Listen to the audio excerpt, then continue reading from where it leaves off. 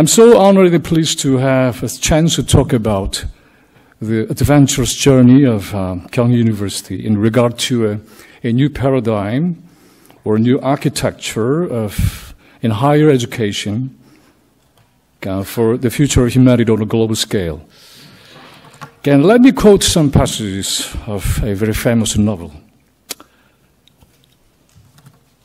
A squat gray building of only 34 stories, period. Over the main entrance, the words Central London Hatchery and Conditioning Center. And in a shield, the world state's motto, community, identity, stability. Unquote. And this, unquote, said the director opening the door, is the fertilizing room. Do you know what this is?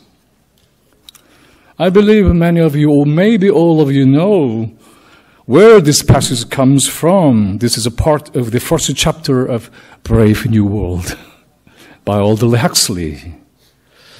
And this novel describes how the dystopian system, so-called Brave New World, manipulates people's consciousness from the birth through hatchery institution, along with chemical and educational devices. A pill so-called soma is joyfully given to the people to please them with sleeping effect when they feel sufferings. Classics such as Shakespeare's work are removed from the bookshelves.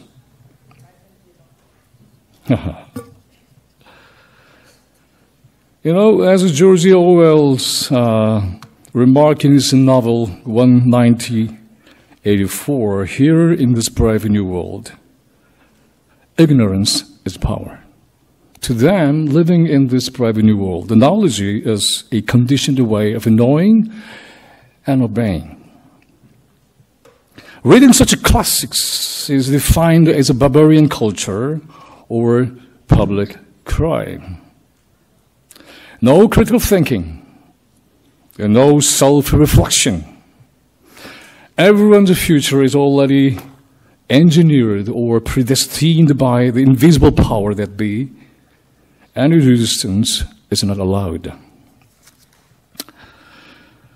Eric Maria Remarque's novel, All Quiet on the Western Front, also tells a story of young boys under 19 years old who were forced or mobilized and sent to the war front of the World War I by their teacher, not by their will.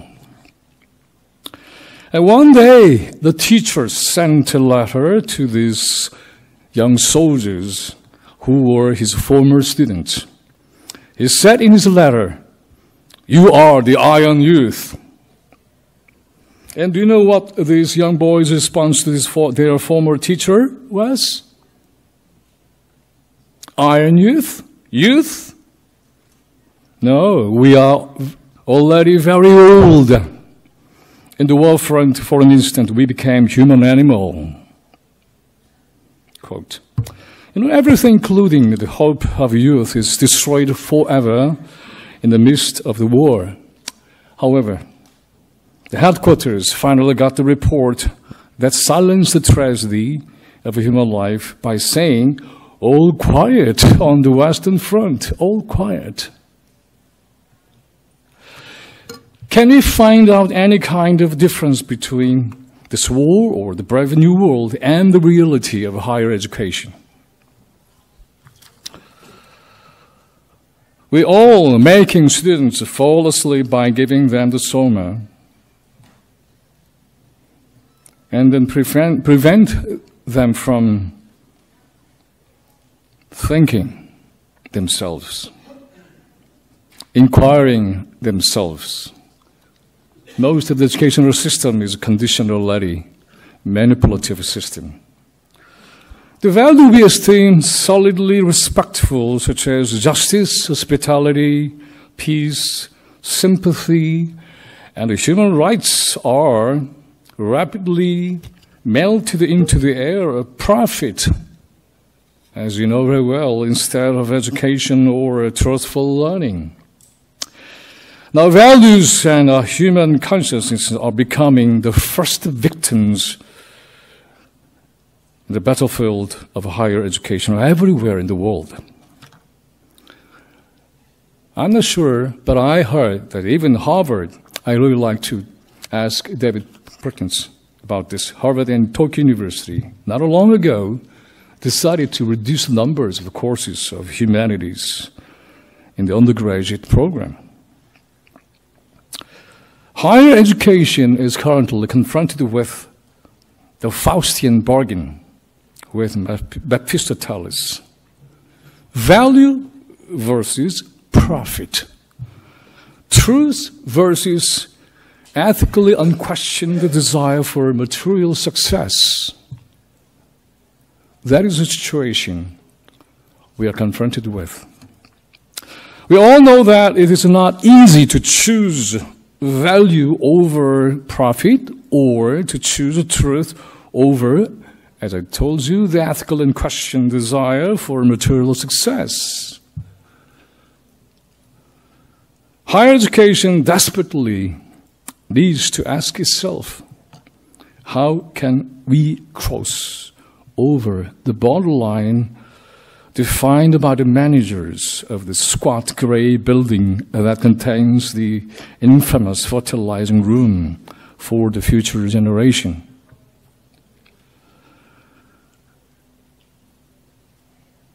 Our university is not exception, either. And how can we have courage? I would say the political courage to make an audacious step into a new world that knows no boundary, just like the unlimited vastness of cosmos, for human freedom to explore the depths of human mind, divinely blessed creativity, and the awesome beauty of our responsibility for the world and its future. Let me, originally I thought that I like to introduce our school's educational system and all the goals or some program, but Steve already said something about the history and the spirit and soul of our university, and the students, 23 students came here, will share with you about that. So I just like to tell just one or two things which are so important to I would say spirituality or soul or the philosophy or the way we think about the education. You know, this is the building, I would say the headquarters. It does not get the report all quiet on the Western Front. You know, academy and peace, scholarship and peace. This is the essential idea that stands behind the Kyung University. And this idea was born in the midst of Korean War. The founder of this university experienced the Japanese colonial era and also experienced the tragedy of Korean War. And he began to think about the future from this perspective. The scholarship and peace should be met together to make the human welfare for the future.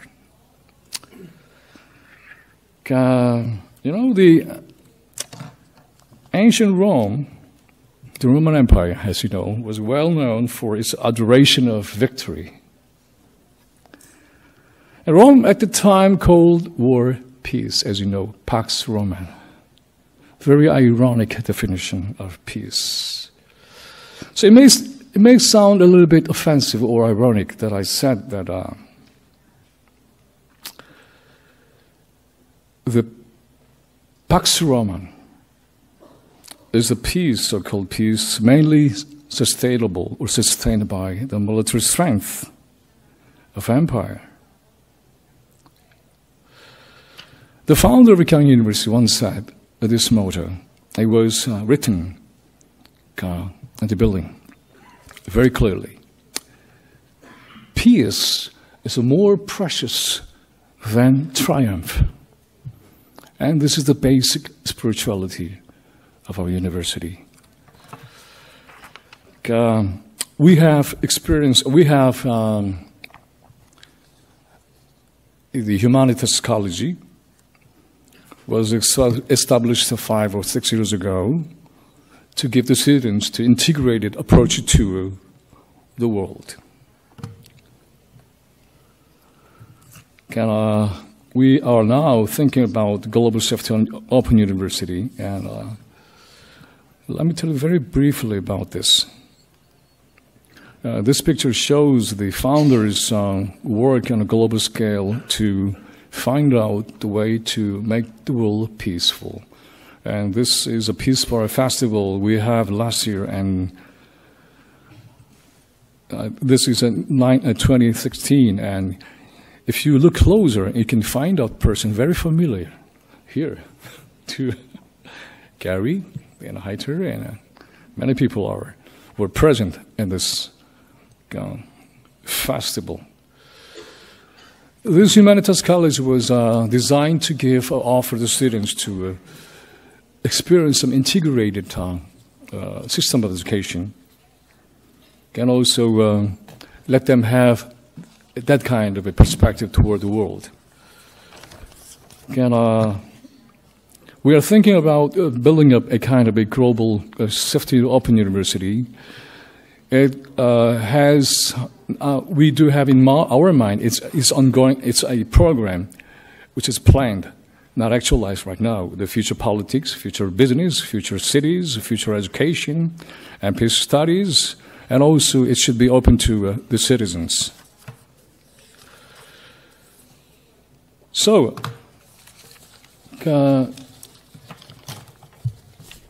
two things I'd like to share with you. Being lost, the experience of being lost is very important. Steve is responsible for the students who are here in Rome, and he really stressed the value of security. Okay, be careful, be careful, be careful. But I hear the different voice in my mind. Oh, let them be lost in the streets of Rome.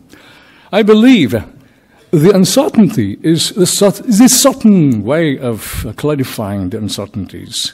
Being lost, as Walter Benjamin said, being lost in the cities is the way you can understand perfectly about the cities itself. As David says, educating the unknown, I think, is being lost. It's very important.